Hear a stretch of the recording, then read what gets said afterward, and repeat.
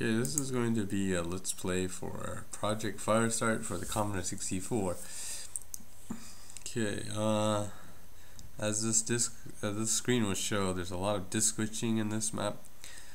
Go ahead and switch disks. Normally, I think I'll go ahead and pause the game when this happens, but you need to know that this game had a lot of disk switching.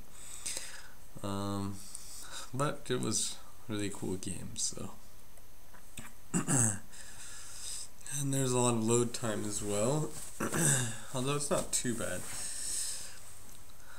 except for maybe the first part. The atmosphere for this game was just really awesome. It was even better than some movies in some cases, and this is going to be probably a little bit different or a little bit more than a standard let's play, because I think what I'm going to do is also kind of give a tour of the game as a whole, and like go into all the rooms, and so anybody curious about what's all in this game will be able to find out. Okay, that's your character John with the laser gun and coming out of his spaceship in the first shuttle bay. The sprite of the character is pretty simple by today's standards, but back then that was like really good graphics.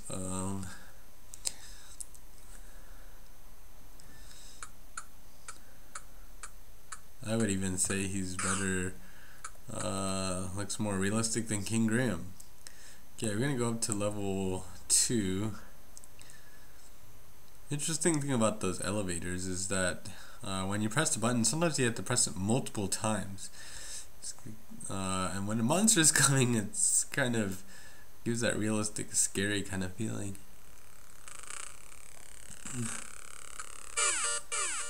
Oh no, scary.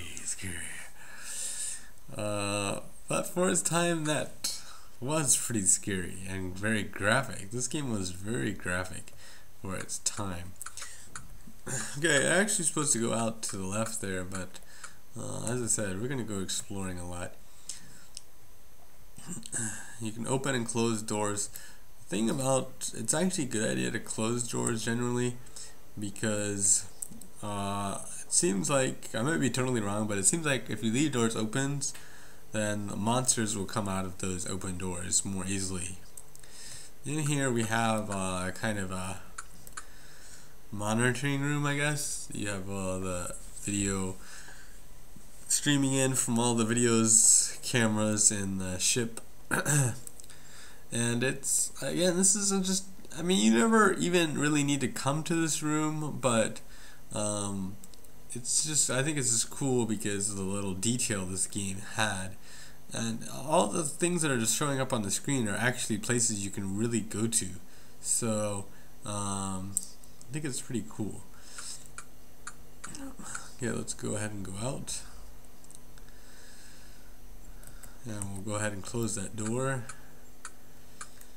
I'm gonna save right here because on the test play this room kind of messed up, but I'm using a different set of discs, so hopefully it'll work. Yeah, okay, this is the, I guess technically the prison of the ship. You have a laser gate here that you can activate and turn off. Later on, when we get to go against the white mutant monster, this is actually one of the ways that you can defeat or at least neutralize the monster. You lead him into here and use your little bit of extra speed to run back out and close the laser gate on him. I've done it before when I was a kid. It's one of the many ways you can defeat or neutralize the almost unstoppable white mutant monster. Because I'm pretty sure you can't kill the white monster just by using laser. I don't even think the plasma rifle works.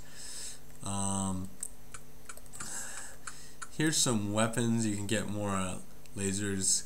You can carry up to 2, and as you might have noticed, when I took the laser, it actually disappeared from the screen, which is pretty cool. Again, for the time. Now, they have some dynamite up there, TNT, I guess. If I shoot right now, while pointing up at the TNT, it blows up and you will die. So, again, little details in this game that is kind of cool. Okay, that's pretty much it for this section of the ship. I'm going to go ahead and go out. Close the door. Okay, and then let's go ahead and continue.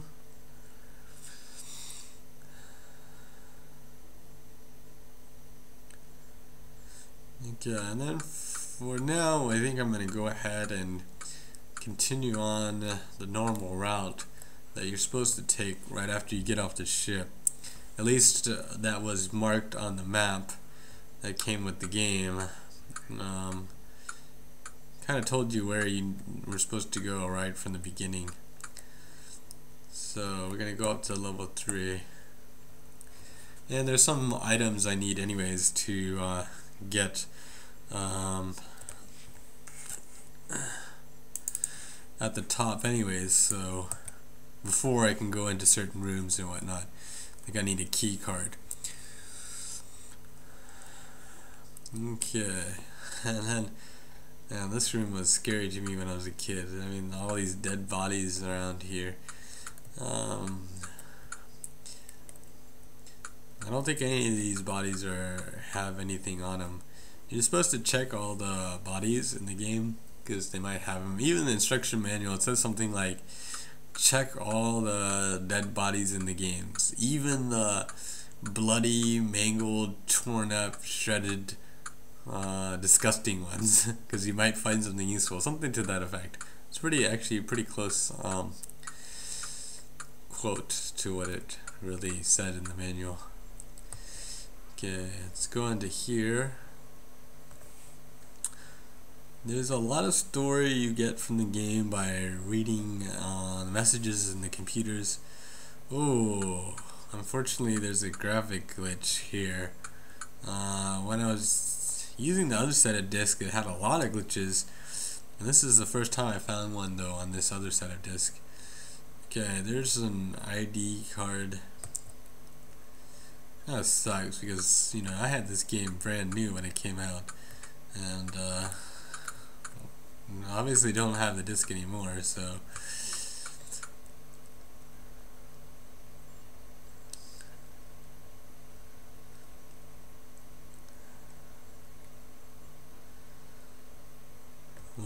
nor my Commodore 64 either. Take the science log tape. Yes, that's one of the objectives of the game right there. That part freaked me out too when I was a kid at first. Kind of a jumping out. You're just calmly walking by and then all of a sudden cutscenes comes out and cue the music and stuff like that.